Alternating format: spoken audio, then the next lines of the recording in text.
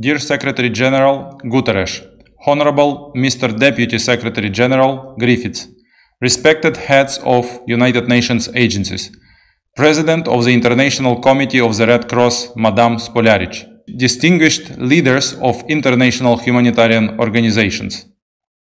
Last night, Russian forces destroyed the dam of the Kakhovka hydroelectric power plant. This horrifying act of terror has resulted in a massive ecological and humanitarian catastrophe. Dozens of settlements have been already flooded by water. The Ukrainian government has organized the evacuation from the territory of Kherson Oblast under our control. However, on the left bank, in the temporarily occupied area, people have been abandoned by the Russians. 10 settlements have been flooded there, and hundreds of homes have vanished beneath the water.